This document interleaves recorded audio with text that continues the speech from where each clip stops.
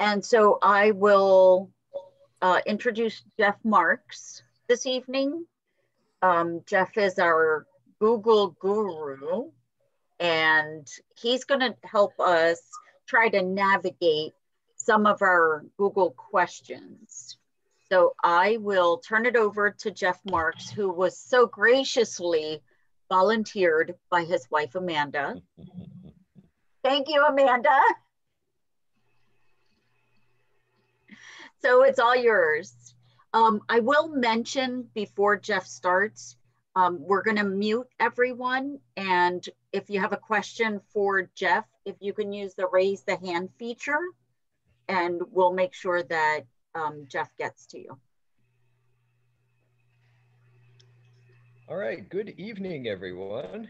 I hope I can live up to the title of guru. I've never done this before, never done an online instruction. I had some ideas just talking with Amanda, talking with Brenda the other night about what we should cover since Google is vast and there are a lot of things you can do. Most things you don't need to do for whatever job you have. One thing I'm going to do though, and I'm going to share my screen. I'm going to share my screen. Let's see.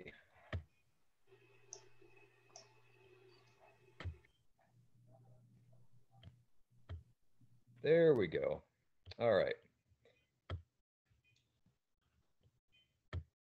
One thing that came up just now was, first of all, can everyone see my Google page?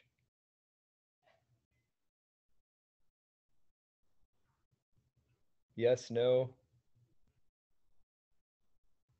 I'm not hearing anyone. Yes. Okay. All right. Here's my homepage. Now, right now, I am logged in to a device I got through my employer. I can only log into it using my work account. This is the icon for my work account right here, which means I'm logged into Chrome under that. This is my district account.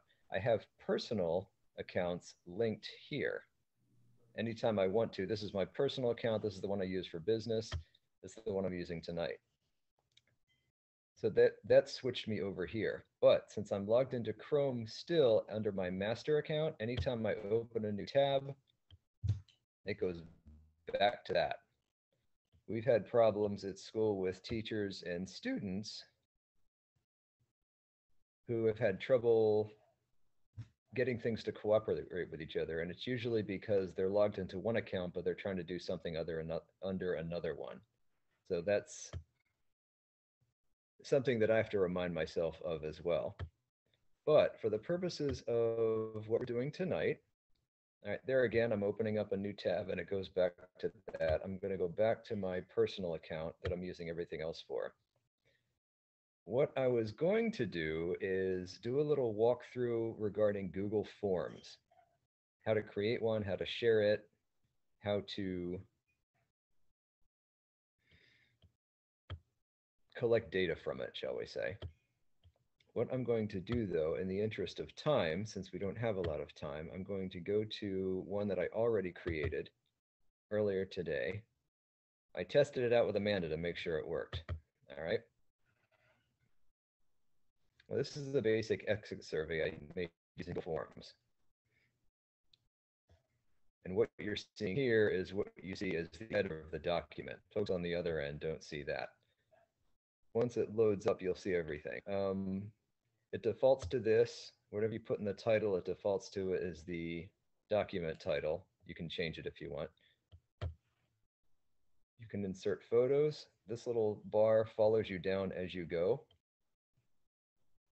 This one right here is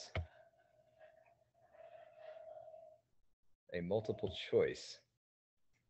But if you open it up, you can do checkboxes. You can do a drop-down menu. You can upload files from elsewhere. You can add pictures or videos. You can do a short answer, long answer. You can do date and time. Nice thing is, once you're doing this at home, it's like any other document. Until you share it with anyone, it's totally private. But I just made a bunch of silly questions to sort of show what it can do. Check all that apply. This is an example of checks right here. Also, one thing you can do is down here where it says required, you can go in here in settings. You can collect emails. This is especially important if you're collecting customer feedback, for example. If you want to be able to contact them, you can do response requests. You can turn this off if you don't want. And let's see. We're not going to mess with that. There are ways to make this a quiz. If you're a teacher, you can have it, you can assign grade point values to each thing, but we're not going to worry about that. When the heck were you here? Well, that's month, date, year. This is a calendar option. How much did you enjoy your visit? Drop down. Please rate our parking. This is an example of a linear scale. You can do a scale of 1 to 2, 1 to 5, 1 to 10, assign values depending on where they are. This is a short answer text. Please use the space below to rant about our services, much like you will later on Yelp. Down here we have a long answer text. Please let us know how we could have improved your stay. Hold nothing back. We aim to please. Tell us where you live, short answer. Now, if you ever want to see what the customer would see, you can hit preview. This is what they would see. Title, picture, email, asterisk, meaning it's required. You can have every question default to required, to not required. You can change it as you go. But how much did you enjoy your visit? Drop down. Please rate our, oh, see, and if you skip it, it reminds you. Please rate our parking, 1 and 2. You can do a scale. You can fill stuff in. This is not mandatory, so there's no asterisk. And this is an embedded video, which we're not going to watch in its entirety because you probably don't want to see that. This is basically just me playing around with features to sort of, I guess, reacquaint myself with them, because if you're anything like me, you learn best out of necessity. You might pick up tricks here and there, just tinkering, but usually you learn something best when you absolutely have to do it. If your job requires it, you'll figure out a way. So if we go back to this up here, I sent this to Amanda in 2 different ways because I wanted to test it. I got 2 different responses from her. Nice thing is, you can have it automatically link to Sheets.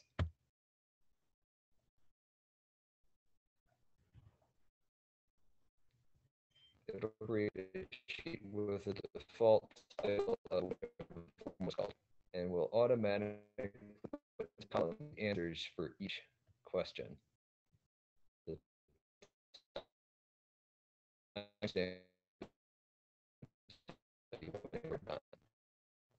These are the things Amanda, this one's a specialty choice. Now back here, the nice thing about this is you retain sole editorial privileges on it. When you send a copy out, all the recipients can do is just fill it out.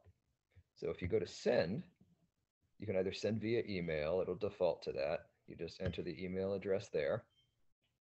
It defaults to, I've invited you to fill out a form, but you can change it. You can change the subject if you'd like, although it defaults to the title of the form. You can include the form in the email, or you can send them a link. Like say, this is what the link is, shorten URL, just makes it a little more palatable. You can copy the link and then just put it in an email, especially if you want to send someone a longer message. This is what you would use if you wanted to embed the form in something else. Like see, for example, you could post it to a Facebook page. You could share via Twitter. That actually brings me to one of the questions I received from someone as follows. Can Google Forms be integrated into Instagram, and how? Like an order form on Instagram, for example. This is a very good question because I do not know Instagram at all. I have never before used it. So perhaps. Jeff, before you go to that part, can you repeat how you got to Google Forms? How you created that survey? Answer questions like that. And this does a step-by-step walkthrough on how to do that. And again, because I've never used Instagram myself, this information makes sense to me theoretically, but it's never anything I've applied. So that might be something y'all can do, because I don't know how much you use social media in your jobs. I know Amanda sometimes does. They wanted you to go back through how you got to Google Forms. Like, show how you... Stand by, Amanda's talking to me. How you got to Google Forms. Oh, you mean how I got to Forms initially? Yes. Ah, okay. Here we go. Okay, she's asking how we got to Forms initially. Again, I want to make sure I'm under the correct account. Again, this is the master account, the default account. This is the one I use to log into Chrome itself. These other accounts are just simply linked. So again, make sure I'm in this. Then if you go to this little pattern here, we got in the habit of calling it the waffle, but you can call it whatever you want. This will take you to Google Apps. These are the apps that come free with every Google account. Anyone can use them, which is the beauty of it. Up top, you'll see the most commonly used apps: Maps, YouTube, Gmail, Google Drive. Google Drive is wonderful. It's basically a free hard drive you get with every Google account, and it's very generous as to how much space they give you. You're really only going to come close to filling that up if you download lots of videos and stuff like that. But you would simply scroll down. And Forms just happens to be at the bottom. But if you don't see, you can go to More from Google and find whatever you need. So if you go to Forms, what it will do is take you to the main Forms page. Now, what I used to create this exit survey that I showed you earlier, I just went to a blank form. And that just let me enter a title, enter a subtitle, enter a photo, and then enter as many different questions as I wanted. But they also have templates. If you wanted just to send a party invite and didn't feel like building one from scratch,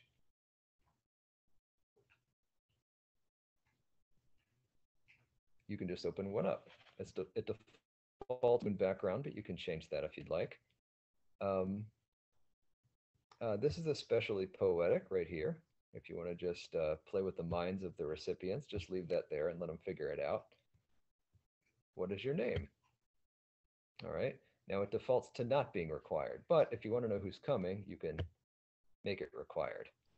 You can do short answer. You can do paragraph if someone wants to really go into detail as to what their name is. You can do multiple choice. You can give them, my name is John, or other, and leave it at that. Can you attend? Yes, I'll be there. Sorry, I can't make it. Nice and straightforward. Or you can add another option.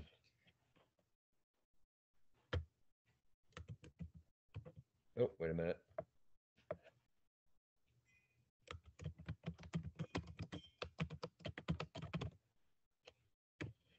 All right, you can add that if you'd like.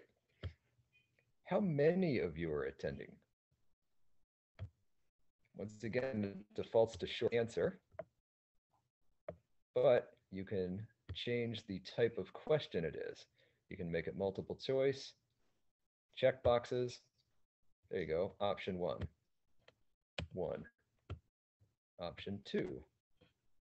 Now see, it anticipated what you were going to say, but you could change it to anything you want. You could put 22. Anything like that. Let's say you wanted to just put a picture in for fun.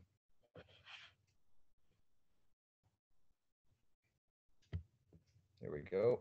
We'll go to My Google Drive. Again, it defaults to the Google Drive of whatever account you're logged into, a Google folder. Now, it's not just a party,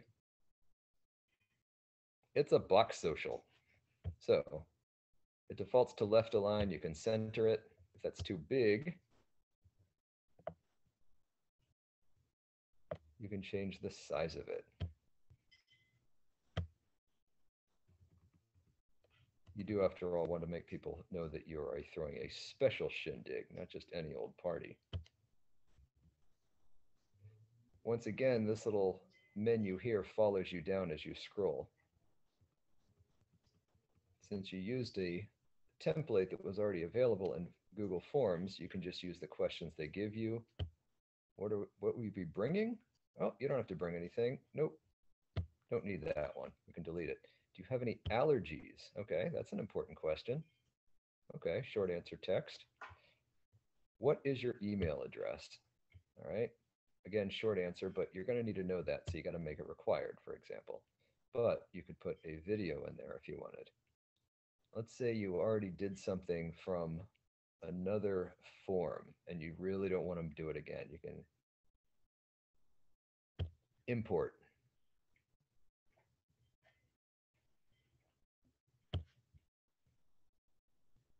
I can take something from the exit survey I showed you before and bring it right over. Now, since we just made this, and I hadn't done with it what I did before. Oh, and you can also see what the recipients will see. If you click the little eye, this is how it would look for them. All right, responses. Okay, nobody's responded yet because you haven't sent it to anyone yet. All right, but wait a minute. Oh, this is another helpful thing. Get email notifications. Anytime someone responds, you get a notification in your inbox in Gmail. Very helpful. All right, and you can download the responses later. But, okay, I want to put everyone's responses on a spreadsheet so I can find how many people are named John and how many are named other. All right, create a new spreadsheet, or you can select an existing spreadsheet if you want to add on to something you've already done. It's going to default to the title of the form. You can hit create. I'm not going to create another spreadsheet because nobody's on there anyway, but it'll look like this one that I showed you with the responses to the exit survey.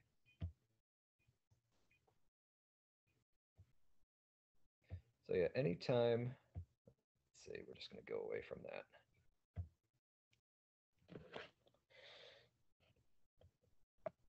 Just a moment. Okay. The other thing I was going to cover a little bit, and feel free to interrupt, chime in. Right now I've got the other screen minimized, so I can't see chat. So feel free to interrupt if you have something else you'd like to ask. But the only other question I got is, I've been trying to create the schedule for the concierge team utilizing Google Calendar. Concierge may change from day to day. Is there a way in Calendar to create a drop-down so that there's a choice to select an employee for each shift? Also, sometimes the calendars don't change month to month. Can you carry the information from one month to another? Okay. I'm going to get out of these, first of all. Open a new tab. Once again, it defaulted back to my master account. But when I open Calendar, I want to make sure I'm in this account. So I'm going to, once again, hit the little waffle and find the icon for Calendar. Everybody gets one of these, even if you never use it. So when you click Calendar, it opens your calendar. Default to today's date. I have the week view, but of course you can change it if you want. Day, week, month, year, however you see fit. I guess it depends on how busy your schedule is and how much detail you need. Now, the aforementioned box social, well, here it is. It's an event I already created. Conveyance is not provided. You must bring your own bicycle. All right, now, I've already created it, but I can edit it. I can invite guests. I can modify the event. Oh, this makes it so guests can modify the event. Usually you don't want them to do that, but hey, it is your party. So if you want folks to change the rules, c'est la vie. All right. You can change the time, change the duration, change the date. It will default to does not repeat. It will assume that whatever party you're throwing is a one in a lifetime thing. But say you're going to throw a party every Wednesday, weekly on Wednesday. Save the changes. All right, now we're back to my calendar. So we go to next week. Ah, look, another box social. So with regard to the question here about calendars not changing month to month, I'm not really sure if that was a question regarding recurring events, making sure they show up month to month. Because unless I change the events, the original event, this is going to show up every week. I'm going to go back to today, edit it, change it back to once and does not repeat. Because I only have it in me to throw so many box socials a month. So there you go. It's not there anymore. But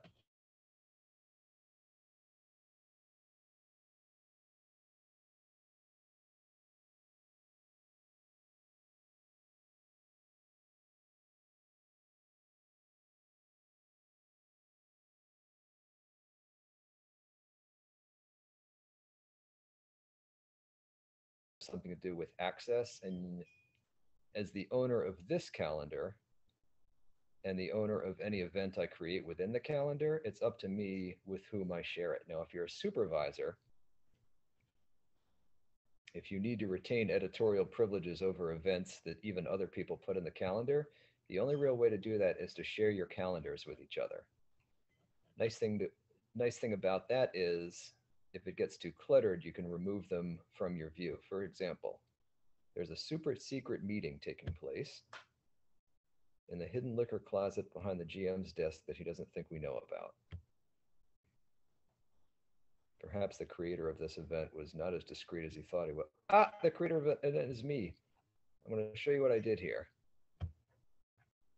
I created a calendar within my other Google account right there. All right. This was the email alert I got in this account once I shared it. I'm going to show you something. This is interesting. Goes back to the linked accounts thing I showed you before. Let's say I hadn't already added this calendar. I go to add this calendar. It opens up calendar. It opens up that calendar. Calendar I didn't want to open up. Once again, this is my master one, but oh, wait a minute. Nope, we're going to cancel that because I don't want to add that. What I do want to add it to is that one. Now, since I've already added it, it should pop up and tell me that I've already added it. Yeah, this calendar already exists. Okay. But let's say this guy, this other version of me, I'm not sure which one of us is Tyler Durden. Let's say this guy just has all events all over the place and it's getting too cluttered. Now notice he color coded it so I can see at a glance that nope. I can see at a glance that it was him and not me. Well, I can just uncheck it. Oh, hang on, Riva. Ah, and look at that. That's my little alert saying the box social is starting soon. All right. By unchecking that, that removes it from here. Doesn't delete it. I can always check it back. And there it is. That's the best way to organize calendars or organize events that are created by other people in other calendars.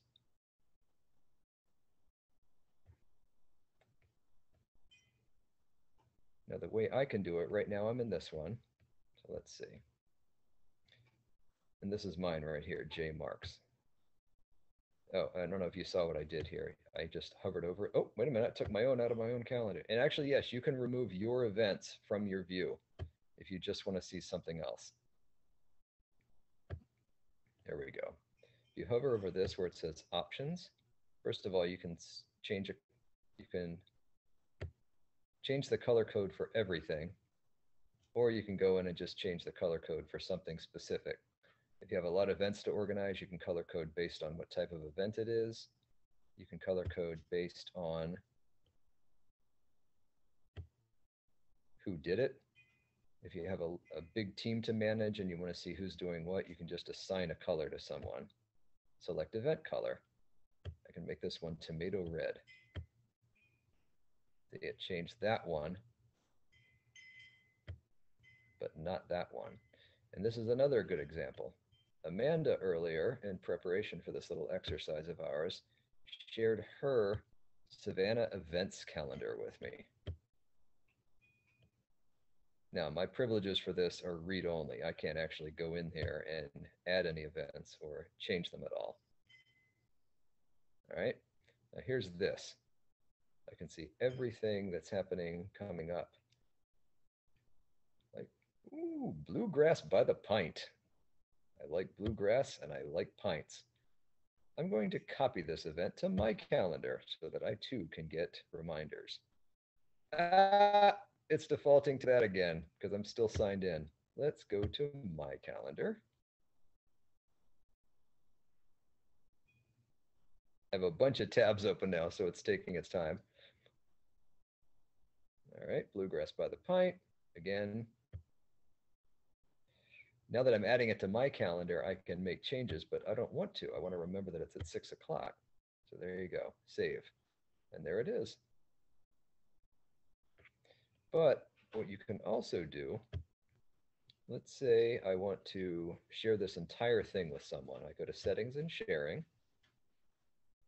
Okay. You have a question. What? You have a question. Michael has a question for you. Oh, okay, hang on a second. I'll finish this and I'll go back to that. All right. Calendar settings, whatever. All right. Share with specific people. All right, I'm the owner. I can add people. All right. Let's just say I'm going to add Amanda since she's already in there. Okay. Permissions. I can make it so she can see what's only free busy, hide details. She can see all event details. She can make changes.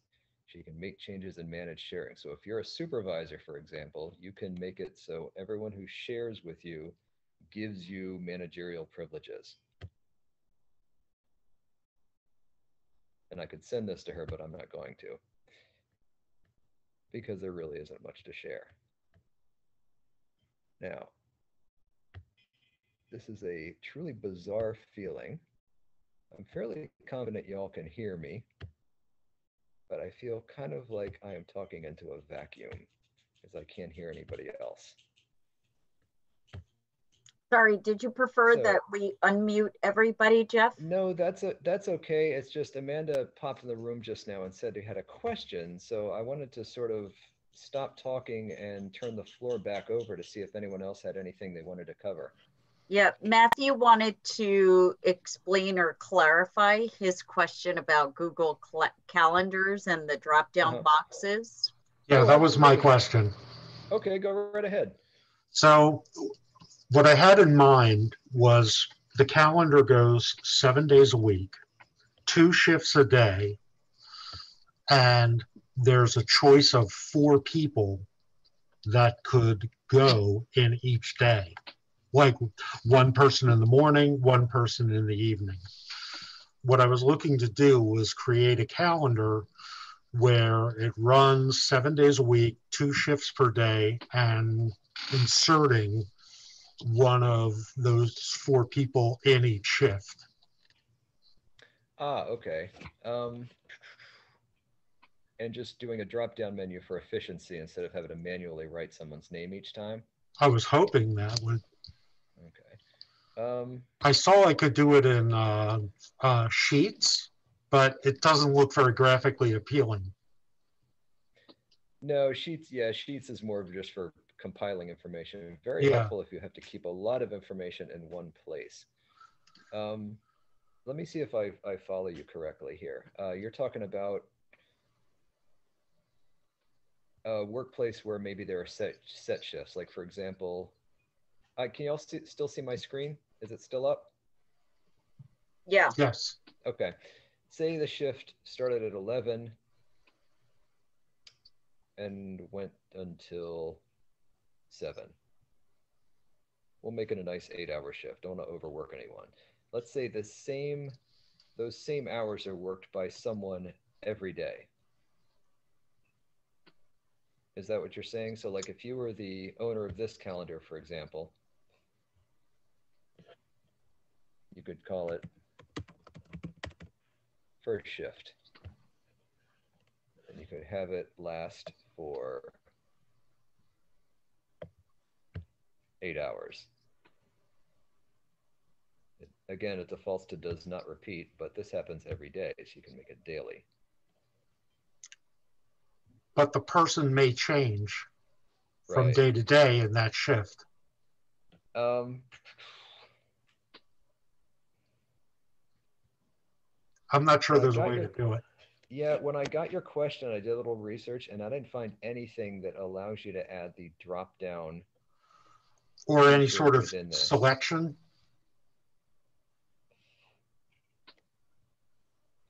Any sort of thing where you can just preload. Let's say you have 4 people on your team and one of the 4 is going to work every shift, where you can just preload the drop down menu, kind of like you can in Sheets. You mentioned Sheets. Right. You can do that in a column where it's just a drop down. A drop down And or just- some way that you could choose who goes in that shift for that day. Yeah, nothing I found indicated that there's that option to do it within. Okay. The only thing I could think of is, let's say you did this, again, first shift, unless you change it, it's going to be daily, daily, daily. Only thing I could think of is this could be tedious, but just putting their name in there or color coding it. For example, like today's shift, actually, you know what? That would be a neat little exercise.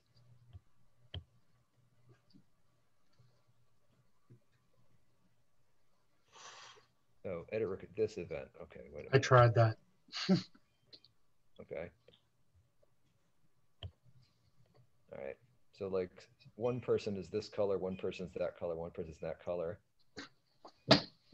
Yeah, nothing I found indicated that there's that option at all. I can see where that would be handy if you were doing this more for scheduling than, event planning like that. Exactly. It'd be interesting to see if other calendar apps had that, because not everybody uses Google, for example. Google's great because you can share it with each other.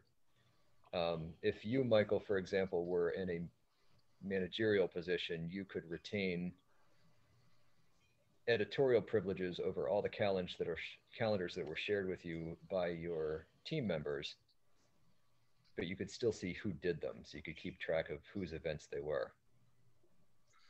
Yeah, I downloaded a bunch of calendar apps today and Mhm. went through them, and there's nothing that really is simple to use that Uh-huh. lets you just pop it right in. Yeah. That's an interesting feature. That sounds like something, if you were to tell Google, hey, they should do that, I can see them putting that in there sometime. Mm-hmm. Especially if it's a recurring event like that where you're trying to schedule. I wish I could tell you better news. That's No, I thought I'd ask the that's- question. Mhm. Well, it's interesting too, because that had just never come up for me before. I've used Google Calendar in the past just for personal stuff, especially back when the kids were younger and we had a lot of kid-related stuff we had to plan and then remember. I used it far more often than I did now. Now that they're in high school and middle school, their schedules are a little more predictable. As is mine, because I work the same schedule they do. Regarding any other apps that we just didn't mention at all, was anyone curious about anything else? How to embed a video, how to share stuff in Drive. Can you answer Joyce's question from earlier? She's not on the call, but I'm sure she's going to be watching. Okay, refresh my memory. I'm sorry. What was it Joyce mentioned? Let me get back to that question.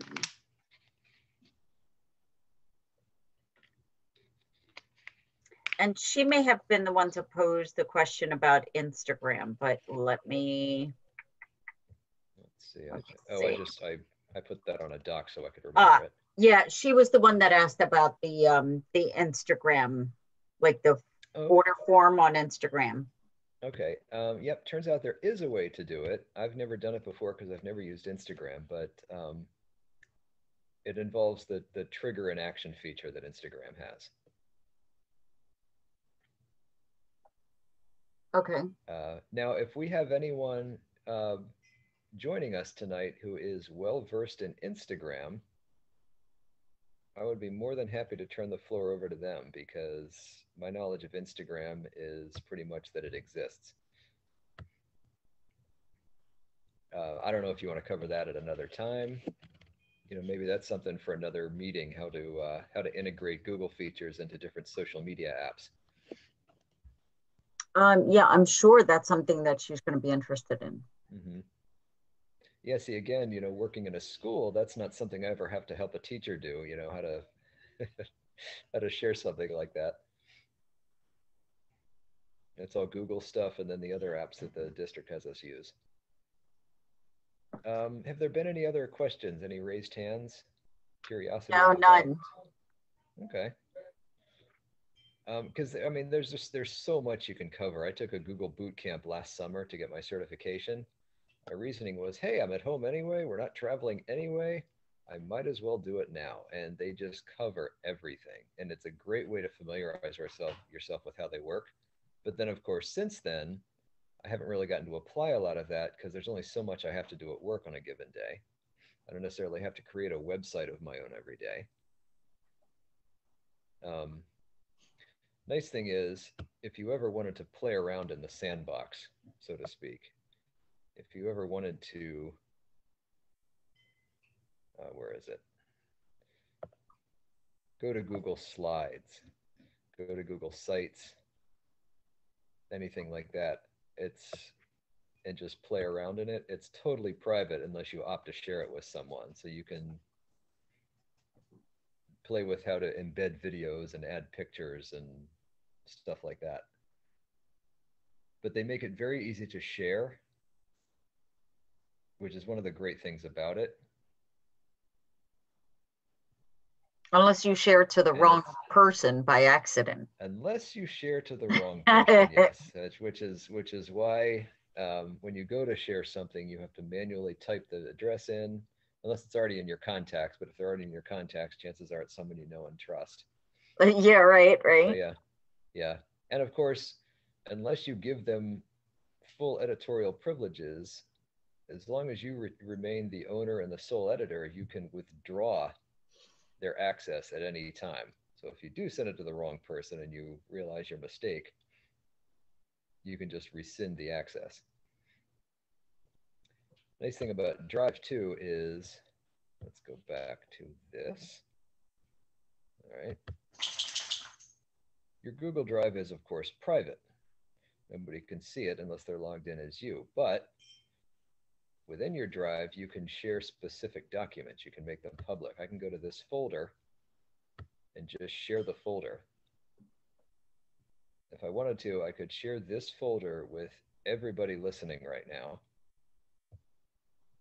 I cannot do that because I don't have your email addresses, but within this folder is simply this one document, which is a copy of a calendar cheat sheet I found.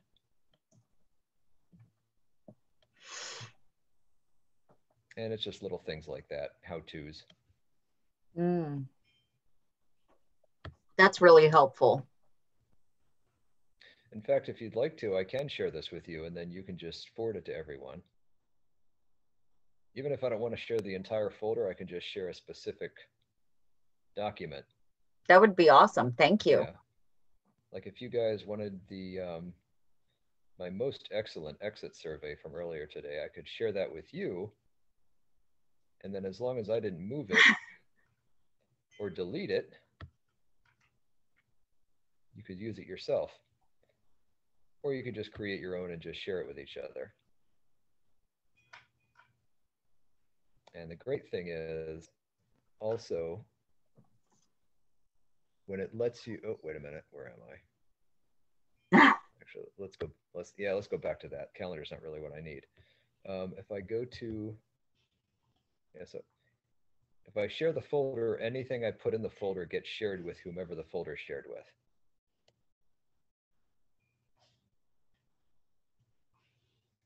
Like if you see over here, shared with me, you see anything that anyone shared with me. Actually, these were things that I created in my other Google accounts and shared it with me today, like the calendar question, so that I would have them in this account.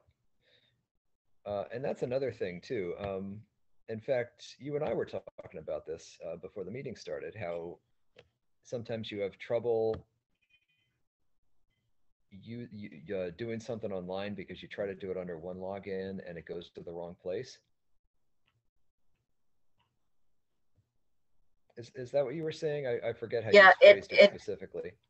It happens almost daily because I do a lot of online shopping. Mm-hmm. And so it's constantly trying to default to my work email. And I don't want it to go to my work email. Ah, okay. And so I don't know how I linked all of my emails to one place under Google. And now I don't know how to unlink them. Okay. If you're dealing with anything third party, any business's website where you have an account, you might just have to go and see what contact information they have for you. If it's something where you signed in with Google, because some sites will give you that option, you need to make sure you're just signed in under the account you want it to be. Like, for example, I'm signed into Chrome under this master account. This is my default account. These other ones are simply linked. These are two personal accounts, and I have my son's linked as well because I help him with his homework. If you go to manage accounts, again, this is my master account here. I can remove these accounts. I've had to do this with students who have shared devices and have logged into their accounts on each other's devices, and all of a sudden one of them's getting the other one's homework. One of them is seeing emails that they shouldn't be seeing. So in some cases, I've had to go into their accounts to see what other accounts are linked. But let's say I no longer wanted that, I could remove the account. That doesn't delete the account. It just removes it from that Google? Yep. Okay, then, okay. Yeah. So Matthew has another question, Jeff. Sure, go ahead. So he asked if you could touch on Google's security features. Ah, okay. Well, let's see. Let's just go to this first of all. I'll go to manage your Google account. Now, again, this is my district account. This is where you can personalize stuff. Because this is a work-based account, some of these features are managed centrally and I cannot change them. But if I go to security, first of all, I can see recent activity. I can see where I'm logged in because I use this account to log into other devices to help students. I can see everywhere I'm signed in, for example. This is the Chromebook I'm using. This is the Windows device that I have at school. This is my desktop. This actually is a student device. If you go to Manage Devices, you can see everywhere you're logged in currently with this account. If you think somebody might be using your account without your permission, you can see everywhere you're logged in. If you see a device you don't recognize, there you go. This was actually a student device I logged into with this account earlier today. I no longer need to be logged into that device. Sign out. That removes access from that device. If somebody was using it, they are no longer using it. This is actually where you've signed out. These are other devices that I've done the same thing with recently, since I have to deal with a lot of student devices. Now, these are just generic. Sometimes you'll see something like so-and-so's iPhone So if you ever see something you don't recognize, if you're not sure, you can do more details. Again, it will always tell you, it'll check mark this device. You can sign out of this, but then that'll just shut everything down and I'll have to sign back in again. If you go to, let's see, we're going to go back to security. You can change your password if you'd like. Third-party apps with account access. Right now, only It's Learning is. But you can go here. You can see other apps you've used in the past, apps that perhaps you no longer need. You can rescind access. It's a good thing to keep track of if you use a lot of third-party websites. Or if you use the sign in with Google feature at these other websites. In fact, that might have been why you were getting stuff sent to the wrong place if you signed into those things with Google. Without knowing more about the sites you were using, I couldn't tell you, but that could have something to do with it. I've had to help teachers in the past who have been using their desktop computers at work. They log into the computer itself with their work account. Then they log into Chrome with a personal account. And then they're trying to use something district-based within that, and it's not working because they're not logged into Chrome with their district account. They're logged in to Chrome with one of these, and it's their master account. I've had to show them how to switch it around, how to unlink them. So if you're having trouble with that, that might be something you need to check on your end. There's a bunch of different security settings you can play with. Was there anything specific you were curious about within security? No, I just was, for everybody else's sake, I know when I log on to Google on one device, it defaults for me to go to the Google app on my phone to verify. You're talking about like two-step access? Yeah. Okay. That's something you can turn off if you'd like. All the tech gurus advise against turning that off just because it's an extra layer of protection, even though you have to go to your phone and enter the code they gave you. Really, that's up to you. But like on my phone, for example, I'm signed into Google with this account right here, because this is the account jmarks.business. This is the one I use for all my business accounts. This is where I get my electric bills and stuff. This is my personal account that I use for family and whatnot. Let's see. But yeah, I mean, within that, you can choose with whom you share your stuff. You can create a family group. You can add people to contacts. Really, I don't use my personal work account for a lot of personal stuff, so you're really not going to see that here.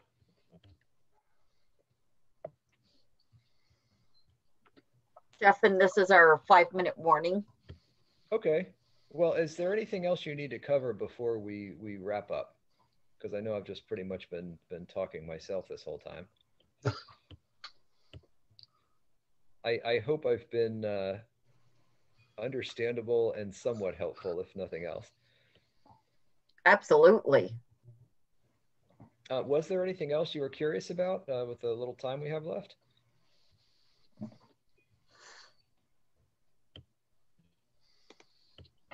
Just the fact that I like Google Photos and it automatically backs up your mobile devices.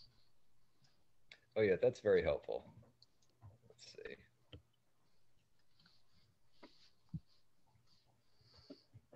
Okay. Privacy is an especially big deal if you use, payment methods, for example. Again, I don't do anything like that with my work account, but if you're signed in through Google to anything with which you handle money, if you pay that way, that's when you really got to pay attention to your security features. Check every now and then, make sure you're not logged in somewhere where you shouldn't be. Especially if you use a public computer, if you use someone else's computer. Say you go to the library one time, use the computer there. You log into your Google account, you sign out, You come in here, it tells you you're still signed in. Doesn't necessarily mean someone can get at your account, but shutting it off from here ensures the connection is permanently severed.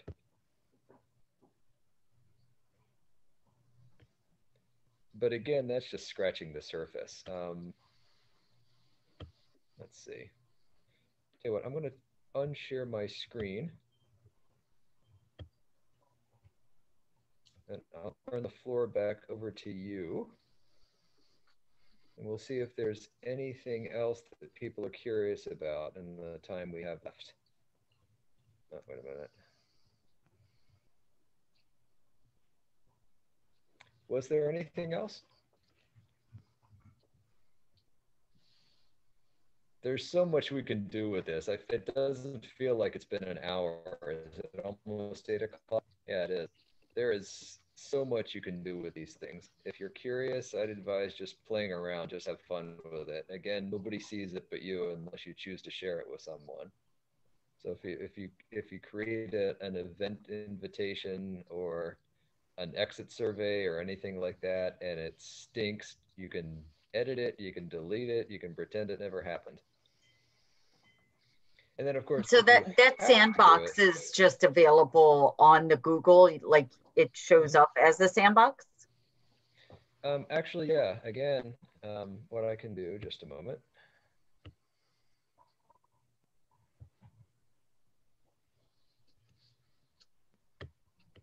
I'm going to share my screen again. All right, and then, I'm just going to open up a new tab. All right, and really it doesn't matter which account I'm using right now because once again, you go to the little Google app waffle, everybody gets these, regardless of whether you ever use them or even know they exist. Everybody gets Google Drive, Google Docs, Google Sheets, Slides, which is sort of their equivalent of PowerPoint. Everyone gets a calendar. Everyone gets the ability to use the chat feature. Everybody could schedule a Google Meet, which is their equivalent of Zoom. Everyone can make a form. Everyone can create a little site. That's a little Google website feature. There's a whole lot you can do with that. And again, like any other Google app, you can share that the same way with people. But yeah, it's really just like playing in a sandbox. As you know, YouTube is now part of the vast Google machine. So you can embed any YouTube video in a form, for example, in a party invitation. But it all takes place within your account. So until you put it out there, nobody sees it. And then of course, if you ever have to do something for official work purposes, I'm going to stop sharing my screen again. You can create it and just share it with a trusted friend or colleague. Have them fill it out, see if it comes back to you the way it needs to. It can give you aesthetic feedback. Amanda's the artist. If something looks bad aesthetically, she can give you feedback. She also has her hand up. Oh, I do. Yeah. I actually have a question. Okay. So I use Google Voice, which is, if you're not familiar with Google Voice, it's a chat feature. It gives you a phone number that is not my cell phone, but I send chat or text to guests through Google Voice, and you can enable it on your desktop and you can communicate that way. My question is can I like link it to, I know I can link it to my phone, but is there a way that I can have like a voicemail that comes up that is not my voicemail on Google Voice? That is a good question. I've never used Google Voice. And it's a feature I know exists because, well, I've heard you mention it, but again, because the boot camp I took and the training was from the educator standpoint, they focused on stuff you need to do in school, and that's not one of them. Okay. So that's something I would have to research. Okay. I was just curious. Find her to give her the answer. I know. Yeah. You know, and if you go to that little Google waffle, what first comes up are the basic apps, Docs, Gmail, Drive, stuff that a lot of people use. But if you go down to the bottom, click a little more from Google link, you will see things you've never heard of before, don't know what they are. It offers a lot. Even the training I took last summer, I'm sure barely scratched the surface. And my certification's only level 1. There's level 2. You can become a certified trainer, where you can do meetings like this for hundreds of people. I guess stuff like this is practice if I ever wanted to go that route. There you go. I hope this was at least somewhat helpful, because I've never done this before. I've been in my share of Zoom meetings, of course, as we all have, but only as a participant. It was super helpful, and we are so very grateful to you, Jeff, for carving out this hour of time for us and just being so amenable to the questions and the multiple questions. I'm glad to do it. Thank you, Amanda, for volunteering him. Yeah, you know, that's what I do.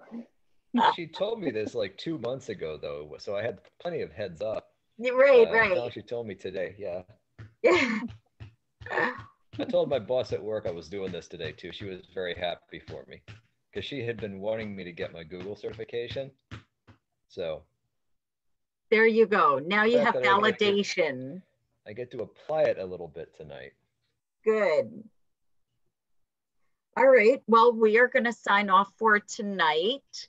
Look for the next installment of the NCAA Education Committee Presents in August. Have a good night, everybody. Thank you for joining us. Good night. Thanks, Jeff.